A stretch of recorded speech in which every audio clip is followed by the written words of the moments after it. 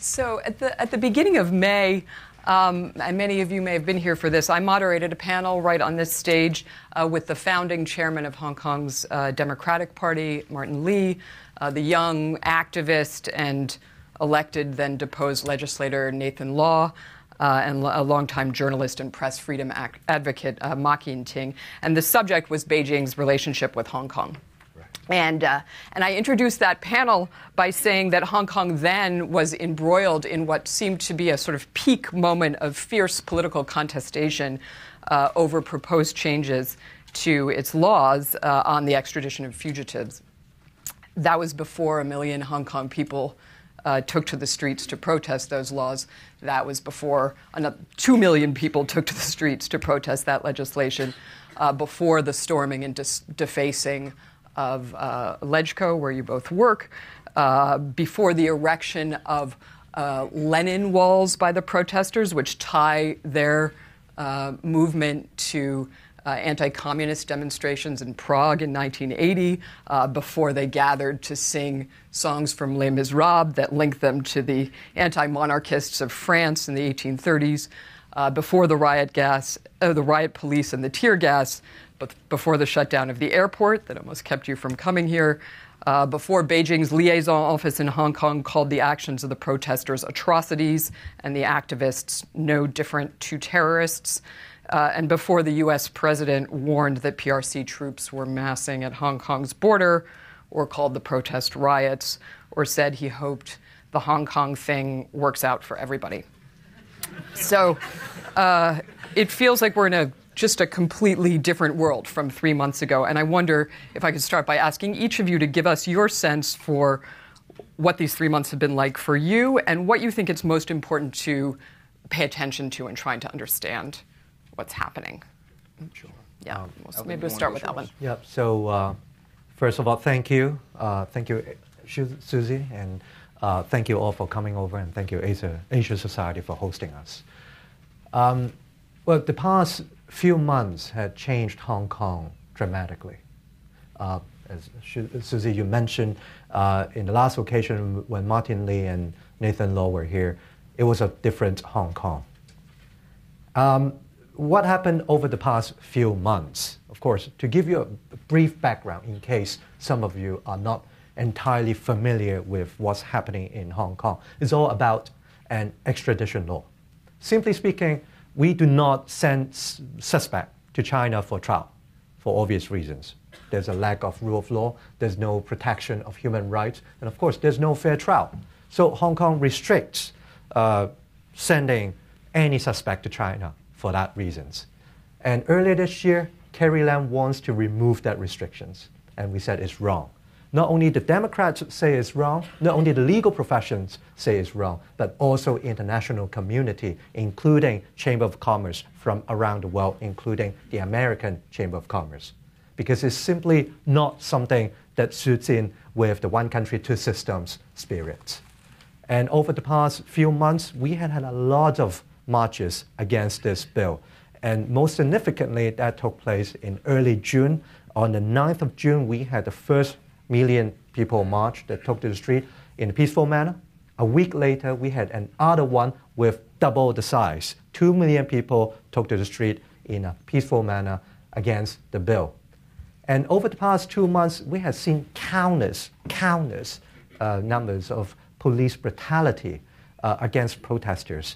Dennis and I have prepared some photos just to show you a bit of what happened over the past 2 months, including this one I'm holding. We see two young people, a man here and a woman here. For the man, he was shot in the eye on the 12th of June. He lost his sight by around 50%. He can still see things. But less fortunate is to the girl. Over the past weekend, there were beanbag bullets shooting at her eye, and she lost her right eye. This is done by the police. Over the past 2 months, I've been on the ground, front line. I had a lot of tear gas. This picture is just one of them, having tear gas in neighborhood residential area. What Dennis is holding, right here, police firing tear gas inside a metro station. Inside a metro station. Can you imagine? Now, apart from police brutality, what we want to bring to the attention of the international community is that triads were used. I would use the word used by the government in collusion with the police to beat using sticks and other weapons to attack ordinary Hong Kong citizens without selection, without discrimination. They basically, there was a night of terror that has been experienced by the Hong Kong people in Yeung. And this is what's happening. And we, the Hong Kong people, want to show the world that this is what Hong Kong has descended down to. And to give you a brief idea, over the past 2 months, police have fired over 1,800 tear gas to the people, almost 30 per day, and with rubber bullets and other weapons. And up to this moment, over 700 people got arrested for different charges, including riot, unlawful assembly, assaulting on police officers, etc. Whereas the triads are still out at large. None of them has been arrested and charged with offense. So the legal profession and the Hong Kong people are very concerned about what we're starting to see, selective political prosecution against protesters, whereas the other people are getting away scot-free. Can you explain how you see the mechanisms that are allowing this to happen or that are actively encouraging it to happen? You mean the police brutality? The police brutality and the selective trials. I mean, how many police are there in Hong Kong? 30,000, right? Yeah. And so there are 1 million people. Yeah. There's sometimes 1 million people on the Well, Alvin has the streets. talked about the police brutality, but I also want to talk about how the system of government has consistently failed the Hong Kong people over the 20 years. And what we've seen in the past 2 months is all those challenges, all those problems and discontentment coming to a head, where the Hong Kong people, of course, it was the extradition bill that started this all, but that basically brought up all the problems that Hong Kong has faced over the past 20 years, and how the system of government no longer command any respect, trust of the Hong Kong people, especially amongst the young people. And this it comes down to a single problem of a democratic deficit, that we do not have full democracy in Hong Kong as promised under the Basic Law. And people are sick and tired of one bad chief executive after another, and another. That I think the Hong Kong people feel, and rightly so, that we deserve a much better government, a much better political leadership, which we're not seeing. I mean, some of those things have clearly been true for a long time. So I'd just be interested in hearing your take on kind of at what point the protests escalated and sort of assumed the nature that they have now. Was there after the first 1 million person march, could Carrie Lam have essentially diffused the protests by agreeing to completely drop the extradition law? Well, and like, sort of, when did it morph into something that was no longer about the extradition law? Well, in a reasonable world, in a world that we all live in, we would be expecting that a sensible politician would have conceded to 1 million people demand so clearly against a bill. Mm-hmm. But on that very day, at around 10:30, the organizers called the end of the march. Everybody was going home. At 11 o'clock, the chief executive issued a statement claiming that I respect you, but sorry, I will go ahead with the bill and proceed with the legislative procedure on the coming Wednesday. So how respectful could that be?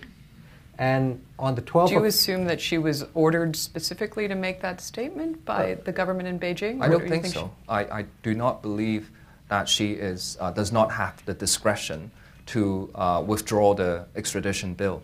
All that is required is a letter to the president of the Legislative Council saying we'll withdraw it. Up to today, she has refused to make that eminently sensible step. And a lot of people have been asking us, how do we end the protest? What is the end game?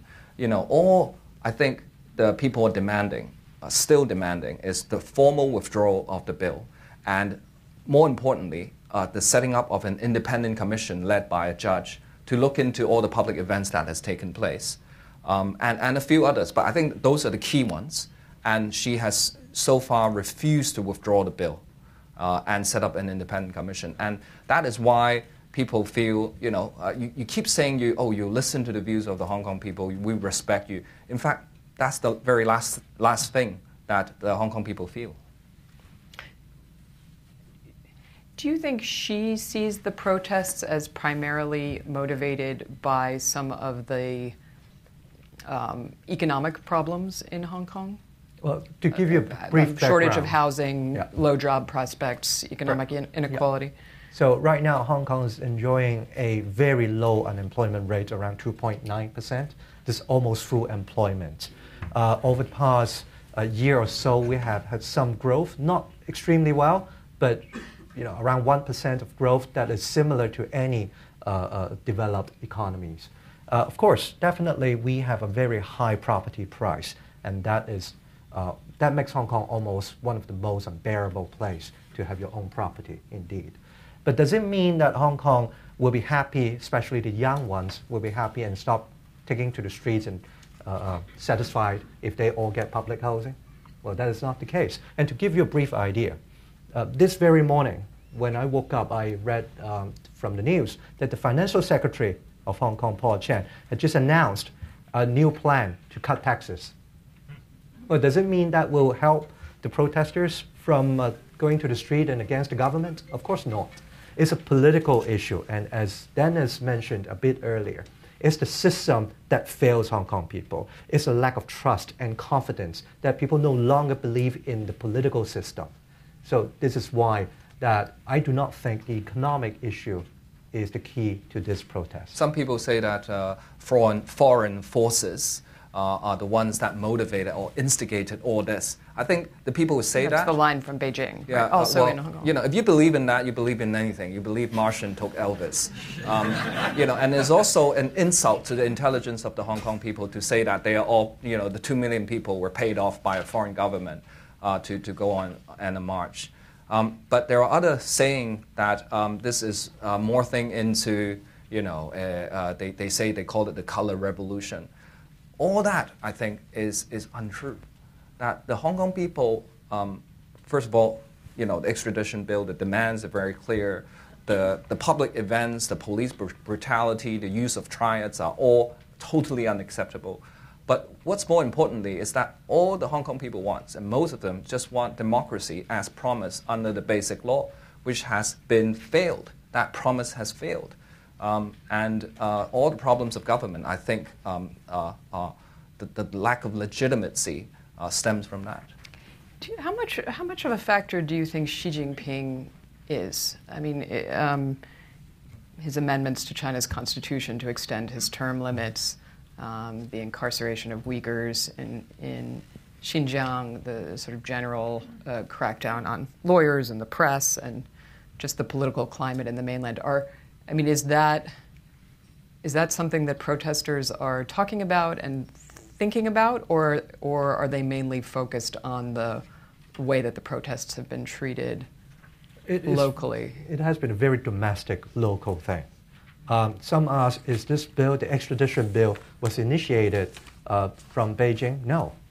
From our observation, we believe that is a very Hong Kong thing. Over the past 20-odd years since the handover, no leader from Beijing has even openly mentioned about this extradition. The previous administrations in Hong Kong had never talked about a change of the extradition arrangement.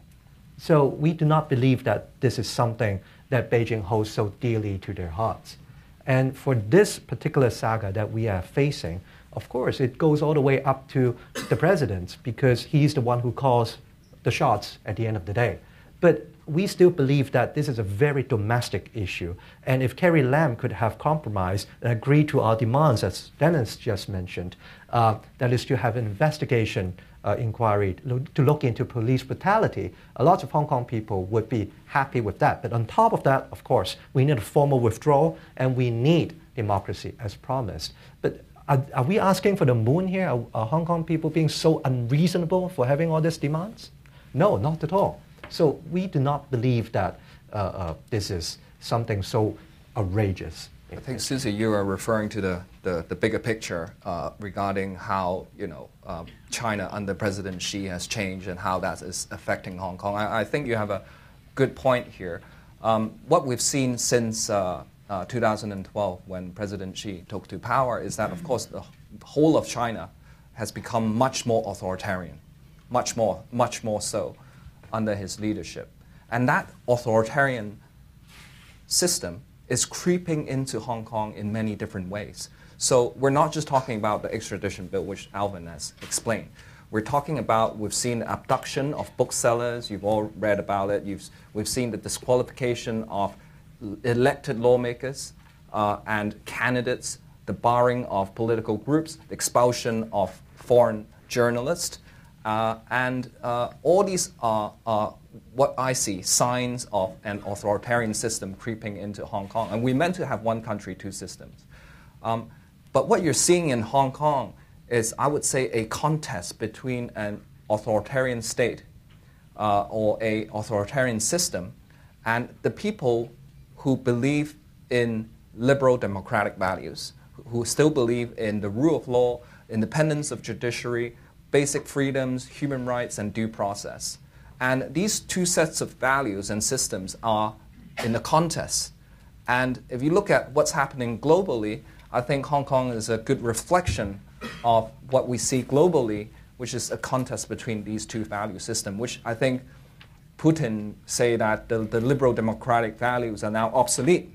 Or there are those of us here who do not believe in that, who still believe that the liberal democratic values are far better and the only way to go. And I think the Hong Kong people want to retain those values and systems. Yeah. I'm still stuck on this question, though, of whether this is... I mean, everything that you said has been true for a while, but there haven't been 1 million people out protesting every weekend. I mean, I was in Hong Kong for the demonstrations against the Article 23 legislation, which would have introduced an anti-sedition law in Hong Kong, and that happened. The government responded, and then it kind of went away. And we've at least a lot of us outside of Hong Kong, and even people like me who've lived there, sort of assumed that there was like a pretty high degree of political quiescence in Hong Kong, and that yes, people shared these values, but they were kind of practical, and they would get back to their business and their job. So I'm still curious about what you see as the sort of the key things that have changed, or is it that the protests just kind of at some point took on a life of their own? What caused this sort of dam to break? I would say people finally feel that, hey, this extradition bill is going to change the way of life Hong Kong is. And it's going to change one country, two systems fundamentally, especially when it touches upon the legal system. People are worried. So not only ordinary people are worried, not only those supporters from the Democrats are worried, but including the business sector. Usually they were the ones who are relatively conservative or allies to the government. They spoke up as well, either local ones or the foreign ones. And especially when Hong Kong people learned that, including the international community, foreign governments issued their concerns and warnings against Hong Kong governments over this bill, including Americans, Canadians, New Zealanders, Australians, and also the EU, they learned that, hey, this is something big. And we have support from the international community against this very evil, controversial bill. So they spoke up, and after the first 1 million people marched, they learned that when this government is not listening, they were angry. And so things accumulated, one event after another. And I believe that youngsters of this generation, they know that they have to speak up. They know that they have to take it to their hands and try to make change. Of course, it's not easy. It's always an uphill battle. But then I do see things have changed quite dramatically. I just want to add one point. I don't think the Hong Kong people are apolitical or that they are, have no interest in political affairs. It's just that over the years, they've put up with a lot of things. They've been very tolerant. They put up with bad government, bad leadership after another. But they still hope that things would work. But with the latest extradition saga, I think that has really woken up a lot of people to the fact that, look, if we don't actively do something about this, then nothing will change. So since June, there's been how many? It's 400,000 new registration of voters, most of them young people, right, Alvin? That's out of a population of 7 million now, 7.5 400,000 new registration. And if all the people who came to the march, 2 million people, come out to vote, I think you will see big things happening. So there are 2 elections coming up, one in November and one next year. And we want to channel that energy into something that the world can see in terms of election results. Speaking of the world watching, I just want to talk a little bit about what's happening in Beijing and what's happening in Washington, maybe first Washington. So as I said a few minutes ago, there have been pretty mixed and confusing signals coming from Washington, some very staunch statements of support from members of Congress. Then a statement yesterday from our Commerce Secretary Wilbur Ross that the Hong Kong protests were an internal matter. A tweet last night from Mr. Trump noting somewhat cryptically that he has zero, in all caps, doubt that President Xi wants to quickly and humanely solve the Hong Kong problem. He can do it, and then personal meeting, ? So I wonder, what role, if any, do you think that the U.S. and its current political configuration can play in how the protests unfold? Could she, at this point, end them quickly and humanely? And what I think the what key would that word is entail? humanely, right? There are many things that I don't agree with what President Trump say, but the humanely part is what I do agree. I think it is important that the international community will continue to recognize and support Hong Kong as something that is different from mainland China. The concept of one country, 2 systems require the support and recognition of the international community. And the United States and other Western countries are very important in this respect. You all have a stake in Hong Kong. Talking about the United States, you have billions of dollars of investments. A lot of American companies operate in Hong Kong, and it is an important strategic point for international businesses. And for the international community to speak up for Hong Kong is extremely important. And we see that across the American political establishment. You have people making statements of concern of Hong Kong. And I think those things do matter. And those in power, whether in the Hong Kong government or in Beijing, although they would not openly admit it, they know how important it is that the Hong Kong Policy Act is for Hong Kong. Because without that recognition, without that special treatment and a separate customs territory, Hong Kong's status as an international financial center would not be able to maintain. But what we're seeing... So there's new legislation that's being proposed in the U.S. Congress that would alter... So Hong Kong has a special status under a 1992 law that treats its trade and customs separately from the rest of China. Yes. And there's this new proposed legislation that would make those special privileges dependent on an annual review of the health of its political institutions and its relative autonomy vis-a-vis Beijing by the State Department. And then there are a few other provisions. Have you read this legislation? Yep. I'm You're talking interested about to the hear Human Rights and It's Democracy called the Act. the Hong Kong Human Rights and Democracy Yeah, Act. we're of course fully aware that the U.S. Congress will start deliberating on these bills quite soon in September.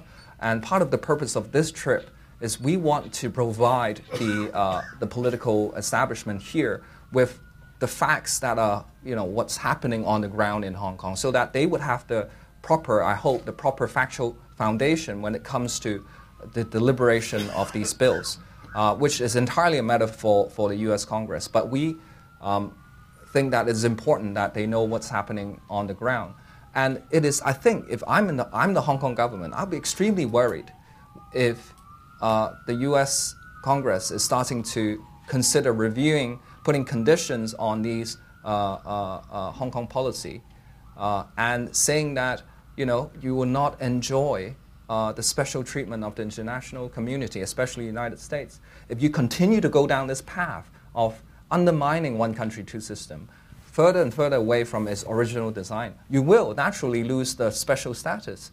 So it is extremely foolish for the Hong Kong government and those in Beijing to continue to pursue this policy direction.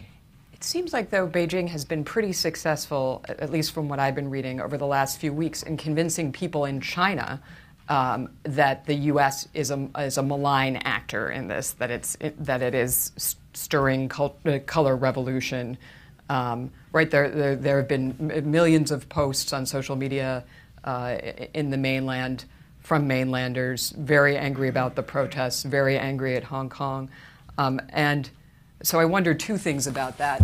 One, do you see that as capable of generating, there have been calls for boycotts of various Hong Kong and Taiwanese companies in China. We've seen these firings at Cathay Pacific. It seems like Beijing's strategy is to create popular pressure in the mainland that would begin to peel the business community off of any kind of support for the protest in ways that would make it much costlier for people in Hong Kong to support the protests or participate in the protests. So I'm curious, what you think about that. Yeah, Beijing is always very clever in trying to convince Chinese people that there's always the foreign powers trying to collude with local politicians and overthrow the Chinese administration. But again, they play the same tricks over and over and over again. But Hong Kong is no Beijing of 1989. We are now in 2019, and the world is watching. And when there's a free flow of information, when people can have access to the truth in Hong Kong, then I think that helps Hong Kong people from defending ourselves. But I have to admit and confess that Beijing is very powerful in putting pressure on different businesses, including the Cathay Pacific. Most recently, Cathay Pacific has just fired a pilot who was charged with rioting. But he's still innocent before proven guilty, right? But he got fired because of that, because of the pressure.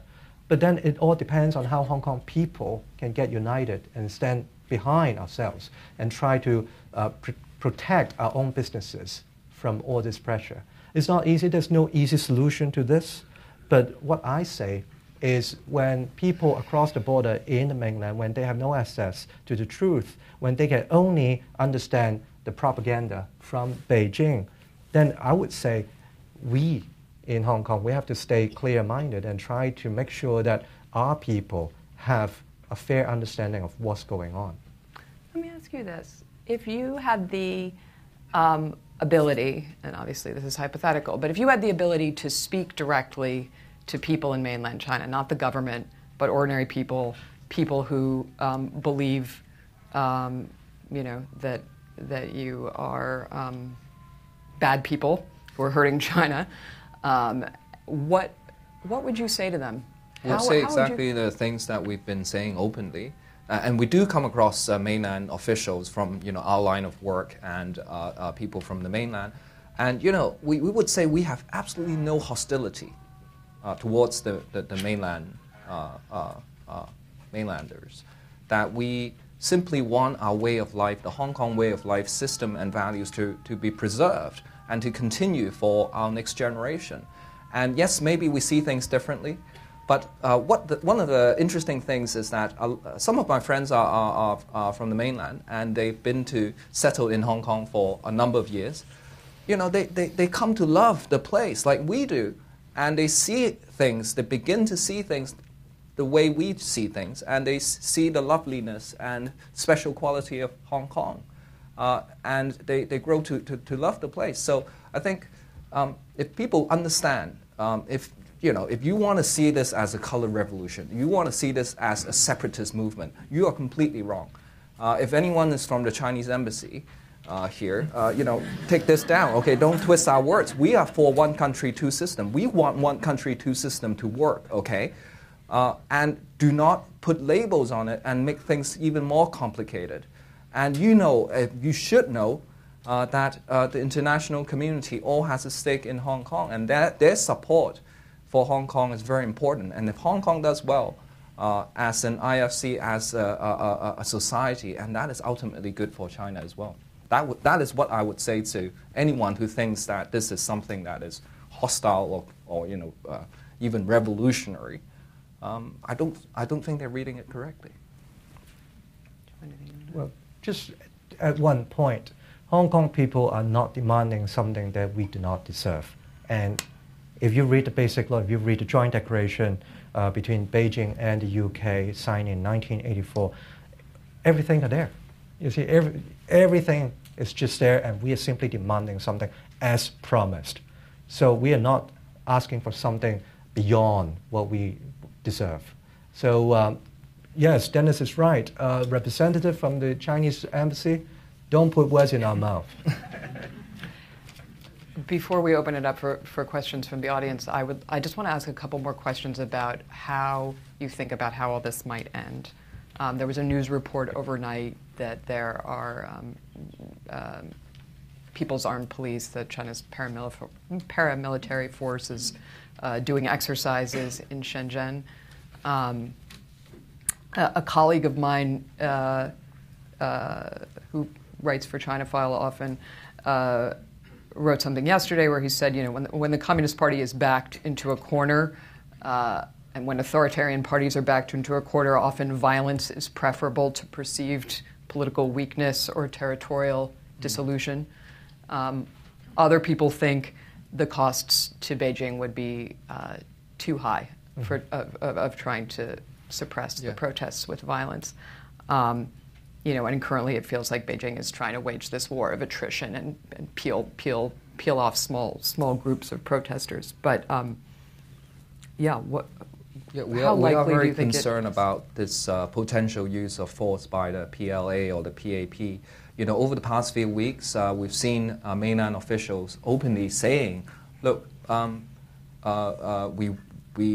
we could use force in Hong Kong. It would be in accordance with the one country, two systems if troops are deployed." But I think the underlying message is, of course, that we won't use the troops, but we could if we want to. And that has caused a lot of concern and fear amongst the Hong Kong people.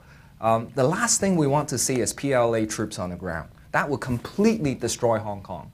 It would be crazy to send troops to Hong Kong and make a second Tiananmen Square massacre. I think it would be completely wrong. And but they are sort of making all these soundings, which it's funny. You quoted someone saying that when China is backed into a corner, in fact the Hong Kong people are being backed into a corner, not Beijing. There are ways to govern Hong Kong much better. Rather than backing the Hong Kong people, the protesters, into a corner. I just wish to add that Hong Kong is the only genuine international financial center. And if you start losing confidence from the international investors and community, of course it will harm Hong Kong, it will harm Hong Kong people, and it will also harm Beijing's interest. So basically by sending troops, be it the army or the people's police, that will rock the boat. That will not only harm Hong Kong's people, but that will also fundamentally damage Beijing's interest. So is that what Beijing wants? That is my question. But we both said this morning when we were talking ahead of coming on stage that you see things as having come to an impasse, that things are deadlocked, and that it's very hard for either side to climb down. Is there anyone, any institution or person or outside party or inside party that you can envision playing some sort of intermediary or moderating role in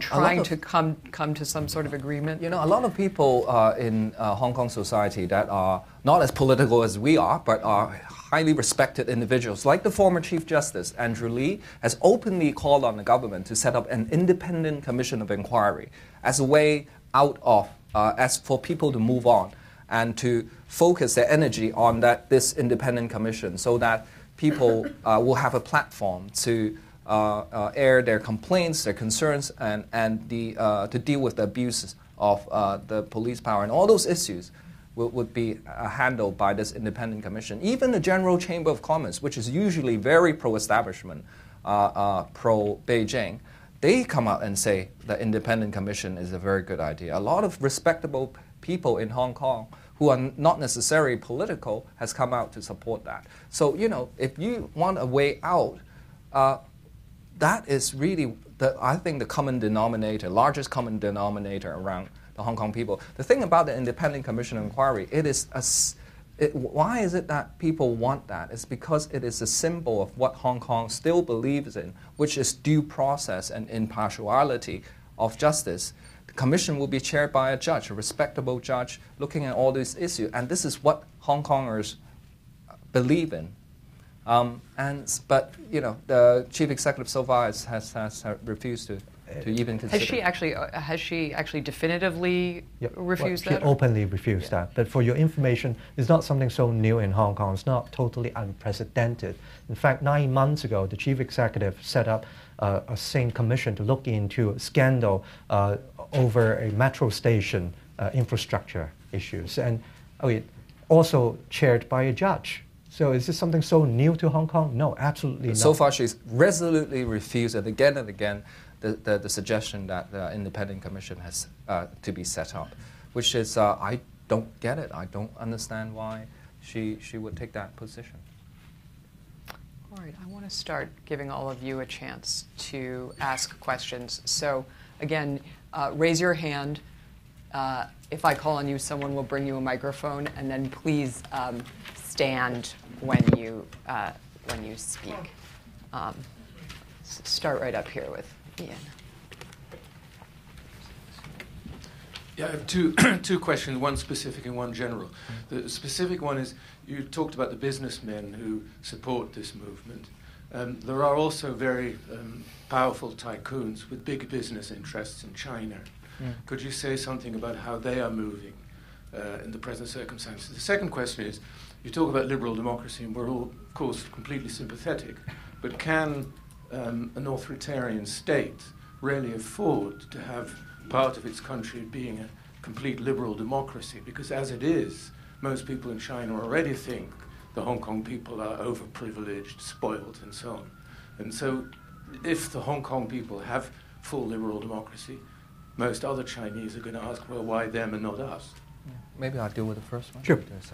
You know, the business community in Hong Kong, I have to say, has been quite disappointing over the years.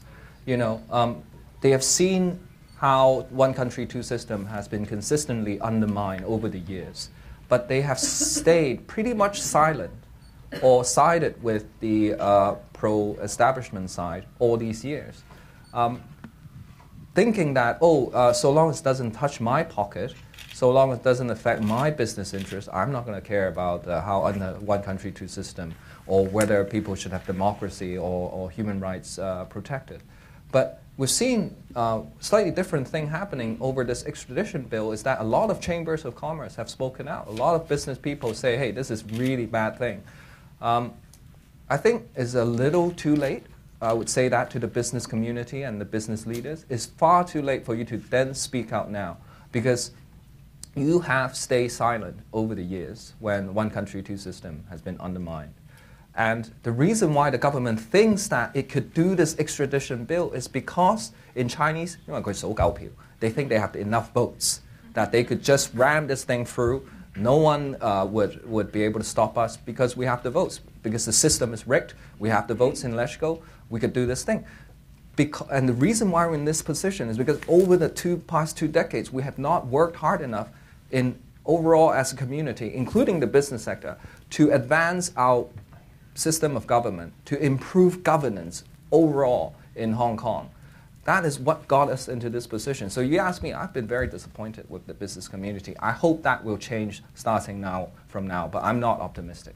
And when we talk about liberal democracy values, we are not talking about something so abstract that is not happening. In fact, Hong Kong has been practicing liberal democracy values over the past 100 years. That makes Hong Kong successful, in fact. And how are we going to sustain and protect an international financial center? We need all these values, including free flow of information, freedom of movement, freedom of speech, and also, most importantly, the rule of law. These are also essential to sustain this international financial center, and they happen to be liberal democracy values.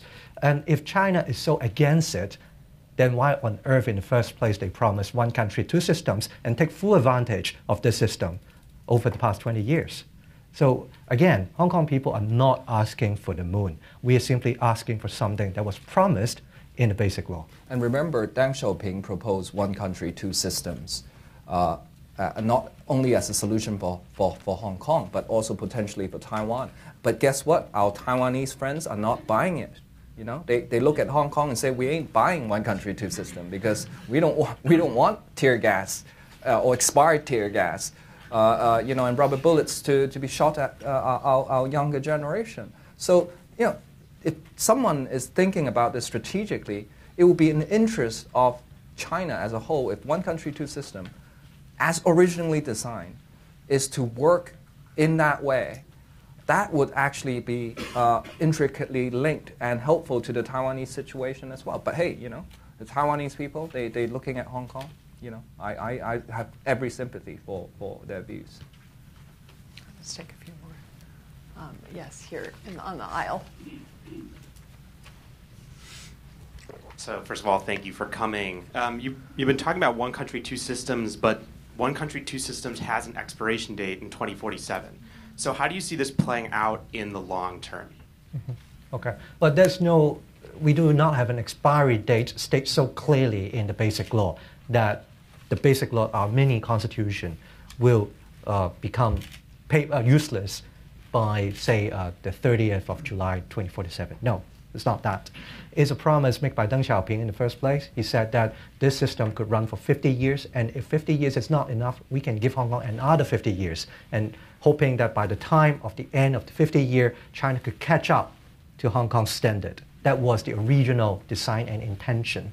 Of course, everybody talks about 2047, but when I speak to youngsters, I tell them, yes, it's worrying because by the time of 2047, you'll be in your mid-40s. I understand that you are frustrated. But before we talk about 2047, we talk about 2037. We have 2027.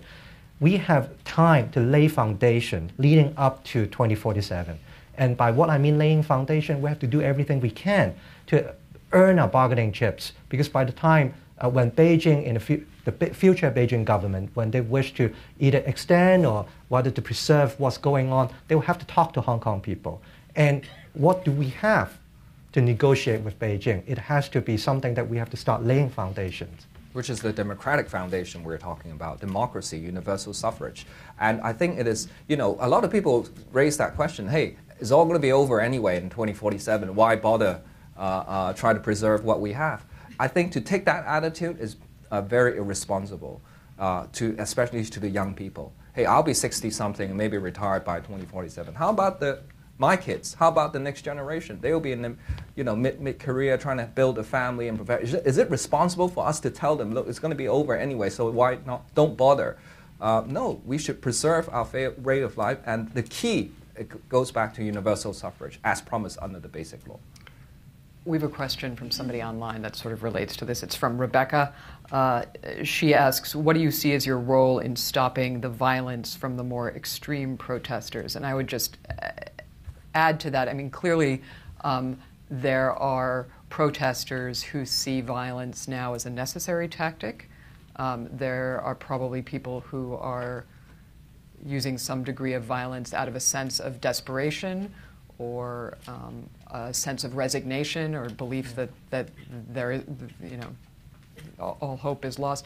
As legislators, how do you see your role in managing that? First of all, I think what happened at the airport, some of the violent incidents is regrettable, and but the young people have a ability to self-reflect and self-criticize. They've actually issued an apology to all the people who's been affected. I think that this is a quality that the young people have, but how about the adults, especially the adults in the Hong Kong government?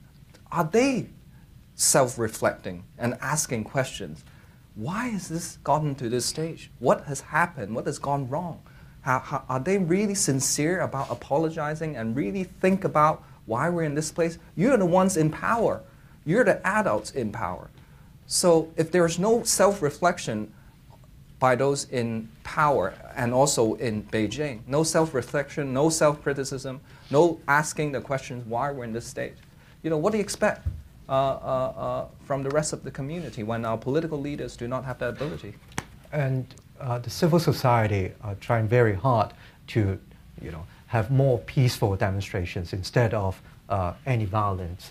But again, it's the government who refused and granted permission to have peaceful demonstrations. A very updated piece of information for you is the Civil Civil Human Rights Front, that is the organizer of the Million People March. They tried to apply for a permit to have a peaceful march coming Sunday on the 18th, but they got declined. They were rejected from having another peaceful march. Then their previous applications have all been granted. Exactly, and all previous applications were peaceful. And this restriction of freedom of assembly and freedom of speech is not going to resolve it. The problem is, I'll say to Rebecca, the problem is that every time you see a massive protest, a massive discontentment in the Hong Kong society, instead of going to the root of the problem, they apply tear gas, they apply police baton, they apply a court injunction order, hoping that will, it's like someone who's seriously ill. And every time the symptoms come out, you just give that guy painkillers, hoping that it will just, cover it up. Not even painkillers.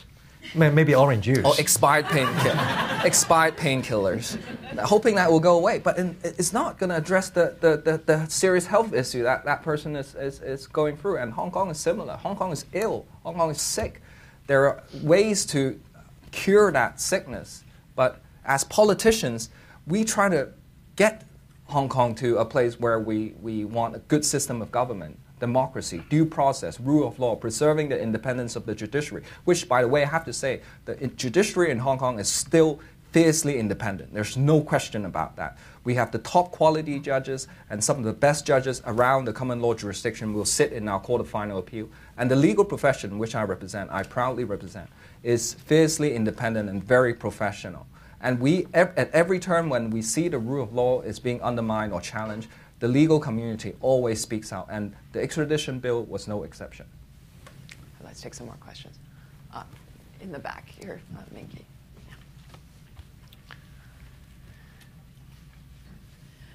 Thank you for coming from Hong Kong to explain Hong Kong people's very modest aspirations. I think Beijing is very fortunate to have Hong Kong people who are so patient and waiting for democracy for many decades, so modest in your aspirations, and so peaceful in expressing them. Can you talk about, you're both legislators in Hong Kong, can you speak to the essential problem that may be pushing Hong Kong people onto the streets? And that is that Hong Kong's legislature is controlled by pro-Beijing forces. You alluded to it, but could you explain how it is that you can be elected as a democratic legislator, but then you can't legislate? And how that fixing that problem may indeed be one of the ways forward. You want to try? But simply speaking, to those who are not entirely familiar with the Hong Kong system, the legislature of Hong Kong divided into two constituencies. One is the geographical constituency, and people can directly elect their members. And the other part is the functional constituencies. Guys like me. and the privileged guys. In the functional constituencies, it divided into different sectors, including the legal sector, education, medical, and of course, business sectors. And not everybody gets a vote in those sectors. In the legal profession, of course, it makes more sense because as a lawyer, you get qualified to vote for your own representative.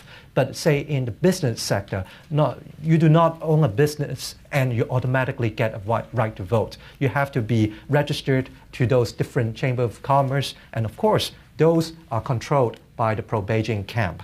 And so this is why we do not see that this legislature can really function and legislate, as Minky pointed out. We say not only the chief executive needs to reform, that we need universal suffrage to choose our own chief executive, and also to abolish functional constituency so that LegCo can fully represent Hong Kong people's will. We're getting tons of questions from online, which is exciting because it means people are watching, and they're all really good. So. Cedric asks via Twitter, are you speaking to anyone in the establishment to find common ground, either someone in the Hong Kong government or people close to Beijing? And will you lobby the U.S. government for help? We are not here to lobby the U.S. government. We are here to tell the truth, and we trust those in power in America. They will find out what's going on and they will make a sound choice. So for the record, for the Chinese embassy, we are no lobbyists here. And I think it is important, establishment but I don't think we should skirt the issue about the Human Rights and Democracy Act that Congress is about to deliberate. As Alvin said, we are here to talk to political establishment. We have a U.S.-Hong Kong dialogue next week in Montana, where legislators from different sides from Hong Kong will be meeting with congressmen and senators from both parties, and we'll have a sit-down few days to talk about Hong Kong. And of course, we will give what we believe is what's happening. And for these congressmen and senators to take them back to Washington, D.C. and decide for themselves what they're going to do with it. But I think I want to say to Cedric that the international community is important for Hong Kong for the reasons that we've mentioned. And the Hong Kong people understand that in order to work, for Hong Kong to work, of course, people need to have good, rational discussion. And we do, of course, talk to officials from time to time and from ministers. In our line of work as legislator, it's almost impossible to not talk to people in the government, of course. And I would say, hand on heart, that we have been trying very hard to make it work despite all the challenges and difficulties, making it work by supporting government policies where it is genuinely good for Hong Kong, and disagreeing with them when we think it's bad. But I don't think that system of back and forth, give and take, is working anymore, as seen in the extradition bill. We've proposed many alternatives. Alvin has proposed many alternatives. The legal profession has proposed many alternatives, because there are ways to deal with this Taiwanese murder case without the need of removing the entire firewall. But all these proposals were shot down right from the start by the government without even any proper consideration. What kind of system of consultation is that? So, that's where we are.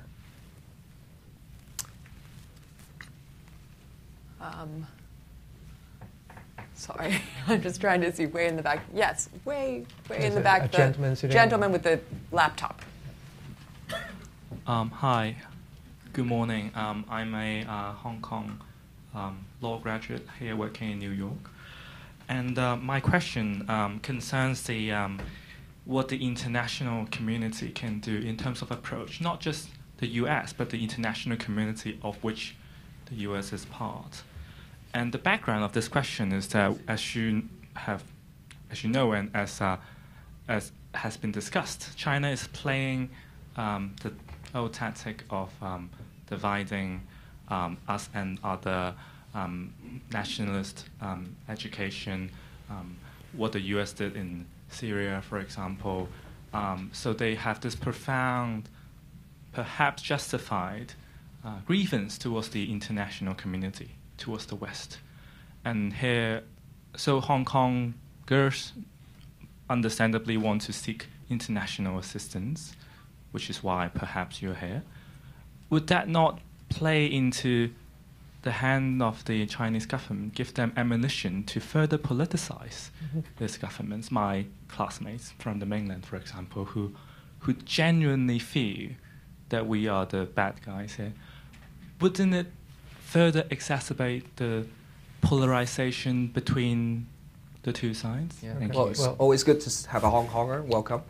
They're of course calling us names already, and saying that we're colluding with foreign forces. But if you're watching this program, this is what we do here. And also I've been to Germany, I've been to the EU, to the UK, speaking to our friends and partners there who care about Hong Kong. This is the sort of discussion we have. And if you call this, this is collusion, then this is unacceptable. You're playing in the hands of foreign forces. I refuse to believe that, because part of being in the civilized world is that we have discussion, face-to-face discussion like this kind. So we talk about problems.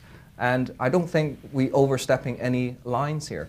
And the Chinese press or the left, hard left press will continue to call his name. Well, they can stick around in their little world, but we refuse to accept the notion that we have to be in Hong Kong only and only talking to Hong Kong people about our problems without connecting with the friends in the international community. May I just add, you can't have two bites of the cherry.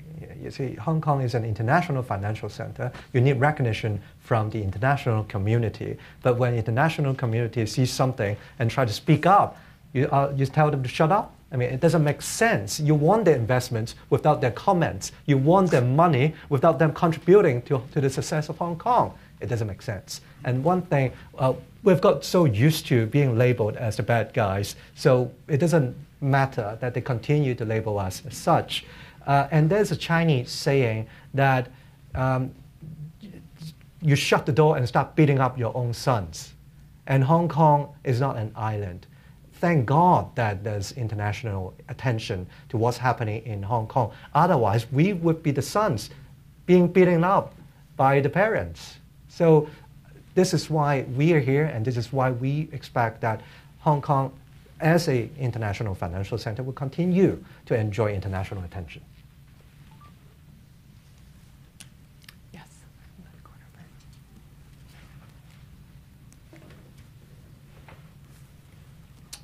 Hi, thank you both so much. I'm just trying to understand, leaving aside for a moment the morality and the principles where you have my complete sympathy, just the tactics here, particularly for the Beijing government. Who has any actual influence on Beijing? I mean, I see one point of view where you say, if I'm the Beijing government, if 1 million people go out in the streets and the international community makes a lot of noise, and even members of the local business community get upset, who cares? We're just going to do what we want. So my question is, who has actual clout with the Beijing government, where Beijing might actually say, ooh, wait, actually that's an outcome we're really worried about. We might actually have to make some changes here. Well, this role is supposed to be played by our political leaders in government. They go to see, it is Carrie Lam who goes to see President Xi Jinping, not us. But when she goes to see President Xi, is she standing up for Hong Kong people? Is she arguing Hong Kong people's case? Why does she tell the Central People's Government that this extradition bill is a good thing in the first place? Why doesn't she see things from the Hong Kong people's point of view and see and understand their worries and fears about the Chinese legal system? So to answer your question, they are supposed to do that. They are supposed to go and argue our case the same way that some people who have access to the political leadership I know do that. But the Hong Kong government is supposed to take up that role, and they're not doing a good job. And we expect that the senior Chinese leadership, they would have information to everything, including those from the pro-Beijing camp and including those from the opposition. So we expect that this is live stream, and we are probably speaking to somebody who's watching us in Beijing right now. So you can take notes properly and send it over to President Xi for his information. We have another question from the audience that somewhat relates to this, which is that and we were talking about this earlier, that the fact that the movement is largely leaderless now, and that it's adhering to this Bruce Lee-inspired principle of be water, has had some real advantages in terms of people's ability to get out onto the streets and then get away from the police. Does it create disadvantages to sort of discussions of how the protests might end, to not have leaders? Or how do you see the sort of the pros and cons of the fact that this is a leaderless movement? To those who are not entirely familiar of what Susie just talked about, this movement has a very interesting characteristic. That is, we do not have a symbol of from the protesters. We do not have a leader. It's a decentralized movement, and so it enables everybody to contribute and participate in his or her own way and be creative and contribute in different ways, including those who were in New York. Those Hong Kong people in New York also helping a lot to make this visible in the international community. But of course, we have to accept that the advantage of this movement is also a disadvantage to a certain extent. That is, we do not have a leader. And so, since we do not have somebody who can really represent the protests, there's no way we could negotiate directly to somebody. But again, when we are asking how we could end this, we go back to the demands of the people. And we think about, are those demands so outrageous and unreasonable by formally withdrawing the bill? Do we have to negotiate terms on this? Another question from somebody online was that, that Carrie Lam has said the bill is dead. Mm-hmm. So why is formal withdrawal so important? Because formally it is still on the table of the Legislative Council, and to withdraw it requires a piece of paper from the government to our president of LegCo saying we're going to withdraw it. Why can't you do it? You want a good end to this for Hong Kong? You don't want to push Hong Kong people down into the abyss, to quote Carrie Lam? Well, then withdraw the bill. Why should people trust your words, given what's happened? If you think it's really dead, then withdraw it from the table of the Legislative Council. It's pure and simple as that. And we do not need to negotiate on an independent commission of inquiry to look into what had happened, right? This is something so reasonable and something so simple that any sensible government would have done. I think we have time for 2 or 3 more. Yes, all the way in the very back.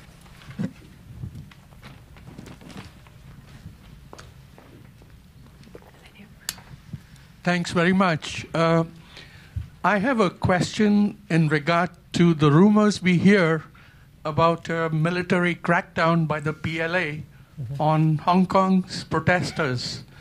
How do you see this playing out with neighbors in Asia, particularly Southeast Asia, and as you said, particularly in Taiwan, which is being enticed to come, in quotes, to the motherland's fold? Thank you. We have rumors from, we read reports from media that the Chinese military, they sneak into Hong Kong and pretend to be Hong Kong police. But I do not have any evidence to suggest that. But people do believe that some of the police who dressed in uniforms without any numbers or identity, they could be members of the PLA or the People's Police. It might be possible, it might not be possible, we do not know. The Hong Kong police force has officially declined that and say that it's not possible. But then Hong Kong people do have sufficient grounds to believe so, because the Chinese Communist Party can do anything out of line. But still, as mentioned a bit earlier, I still believe that it is not to the interest of Beijing to send the troops to Hong Kong and start cracking down our protests, because it will rock the boat. It will certify the end of one country, 2 systems. It will send the wrongest message to the rest of the world. And I do not think international investors will come back. So that will harm Hong Kong people, but also harm Beijing. Somebody from online asks whether the protests are affecting real estate prices in Hong Kong. Well, that would be welcoming news for some because the property prices in Hong Kong are so outrageously unaffordable that since Carrie Lam took office, the prices has kept going up, and I think people ask the question, hey, aren't you worried about the economic cost of these protests? Of course I'm worried. Of course I'm concerned. But what I'm even more concerned about is the long-term future of Hong Kong. And this has become an existential question for a lot of Hong Kong people, is can Hong Kong continue to survive and thrive in the long run? So I would tell those people who are thinking about economic cost is that, look, first of all, think about the long-term, bigger future of Hong Kong, that the protesters are really concerned about that. The young people are concerned about that, and they're right to do so. And if we don't fix the fundamental problem that is facing Hong Kong, our economic future will be out the window anyway. And just imagine if you have this near where you live on a weekly basis, and of course you would have dropped the property price, right? But is that what we really want? And as Dennis just mentioned, you need Hong Kong people in the future. And if you do not satisfy our youngsters today, how are we going to count on them in the future? Society is not built on property prices or bricks and mortars. It is not built on money. It is built on the quality of the people and their lives. And that is what is at stake here. Do you have a program? Oh, sorry, you need to wait for a microphone. Thank you. For reducing, do you have a program for reducing economic inequality in the sense that economic inequality seems to be especially pronounced in Hong Kong, the United States, a number of other financial capitals in the world, and it seems to be creating a pretty strong counterforce, populist force. I'm going to repeat that just because. Yeah. I'm just going to repeat that since it wasn't on the microphone. But the question was about a plan for combating economic inequality in Hong Kong related to the dramatic economic inequality in many major cities around the world and the populist backlash to that inequality. Apart from issues like democracy and the rule of law that we always talk about, in the legislature, in our line of work, we also talk about and actively work for a more equal and fair society, especially the Democrats. We've been arguing for a universal pension plan for Hong Kong. We've been arguing for tougher legislation to have better environment, better laws to control air pollution and climate change. The Democrats have been doing that, not the pro-establishment. We've been arguing that the government should be spending more on education. We are sitting on, the government of Hong Kong is sitting on billions of surplus, billions and billions of surplus, that they should be spending more on social welfare services and education so that the schools are improved. And we, the Democrats, have been arguing for that. And also better healthcare, better hospital, more hospitals. But the government is sitting on this massive wealth, and they worry about spending more. But at the same time, they think, oh, I will give you a little tax cut here and there. I'll give you $8,000 per year or of handouts. They think that will solve the social discontentment. Dream on, It's not going to resolve it. I think there was a question here. Do you still have it? Yeah. Hi, thank you for coming. So I was also born in Hong Kong but raised in New York. But my question to you, I guess, for two questions. First off is why do you believe that things are going so fast in such a pace that just a couple months ago, when the movement wasn't so large, police wasn't using these tear gas tactics to get protesters out the way? And the second question is, how important is it for those arrested to be let out either on bail or released completely to the whole entire protest? Okay. So what contribute to the escalation or the progress of this movement? Well, blame the police. Blame the triad members who came all the way to the train station and started beating up people. I mean, all these incidents triggered people and contribute to the angers of the general public. I mean, this is most unacceptable. By colluding with mobs and sending them to train stations in a residential area and beating up people, this is unacceptable. And this is the foundation why people are not happy and cannot trust this government and the police force anymore. So if this government is wondering why the movement is progressing so dramatically, they have themselves to blame.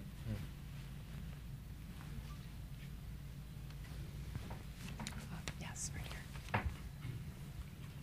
Up, this woman. Hello, good morning. I'm also from Hong Kong. I'm very happy to see you here. Thanks for coming all the way. So the escalation, from my point of view, really did start on June 12th, when the police first started using extreme measures against the protesters. Do you think it's a miscalculation on the government's part, or is there a long-term agenda? Well, if there is a long-term agenda, I would wonder, what is the long-term agenda? By creating all this chaos, I believe it's a miscalculation. I believe it is serious misjudgment on especially the part of the chief executive, Carrie Lam, in thinking that the Hong Kong people will somehow swallow this extradition thing. That the Hong Kong people will stay home and just accept this as a fact of life. That is where she got it totally wrong, and it is her big error of judgment that has caused all this problem that we're seeing now. Do you think the protests can end with Carrie Lam still in her current position? I think the credibility of the government, the acceptability of the Hong Kong government in the eyes of most Hong Kong people is completely gone. And the problem does not only lie with Carrie Lam. Of course, she is the leader of the government. But this whole system of government is no longer something that Hong Kong people look up to and trust. And even after she is gone, she'll be gone one day. I don't know when. I'm not going to make any predictions because my staff pointed out I keep making wrong predictions. So I'm not going to make any more predictions. But she will be gone one day. But whoever takes her place next, whoever becomes the next chief executive, will continue to have this problem. Hong Kong people will not say, oh, okay, the new guy, let's hope that he or she will be better. Because we've had so many bad chief executives, so many bad series of government ministers over the years that people are just sick and tired. Even whoever you put up there is just going to be a lackey of Beijing. So what good is that? All right. Last one. Make it a good one. Do we have time for one more? Thank you. What do you say to those people who say ultimately China's goal is to build up Shanghai or other Chinese cities as international financial centers, and that's ultimately their motivation, and to draw this away from Hong Kong to their own mainland cities? 10 years ago, 10 years ago, we hear a lot of that. Shanghai is going to take over Hong Kong as an international financial center. Or, they would replicate 10 Hong Kongs in mainland China, that they will no longer need Hong Kong. But that hasn't happened, especially since the Shanghai stock market crash in 2015. People understand and realize that you cannot have an international financial center without four things: the free flow of information, free flow of capital, the free flow of people, and the rule of law. All four things are intact in Hong Kong, whereas you can't find those four things in any mainland city. So people understand that Hong Kong is not and cannot be easily replaced, that Hong Kong plays a unique and disproportionately important role to China. Some people say, oh, well, Hong Kong only contributes to 3% to the overall GDP, but that is overlooking the important strategic role of Hong Kong as an international financial business center, where the rule of law, we have the common law, that English is in our laws, that international investors can understand and access, that our regulatory system are practiced by regulators of international standards. whether it is the HKMA, the Monetary Authority, or the Securities and Futures Commission, the legal profession provide world-class professional services. All these things are unique to Hong Kong, and they play an important role. So I would say to those people, I don't believe that Hong Kong could be easily replaced, and don't undermine or talk down to the Hong Kong people as to the importance of Hong Kong. Since this is the last question, and I would want to say that the Hong Kong people has been talked down by a lot of people in the mainland, or talked down to by people in Beijing or in the government, and that's just wrong. That is wrong. Hong Kong people have shown time and again that they are of exceptional quality. So 香港人加油.